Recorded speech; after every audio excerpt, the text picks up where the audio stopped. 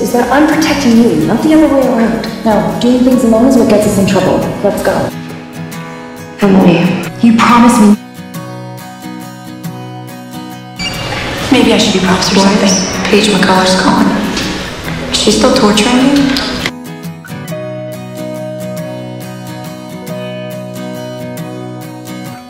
I want you to leave Emily alone. I love you.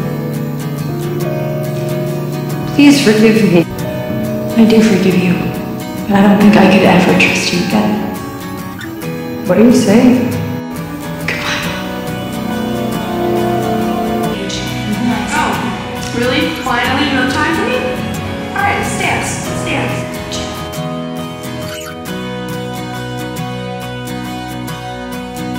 Are you okay? I felt pretty bad for a while, but I'm better now. I was looking for somebody, and I came here.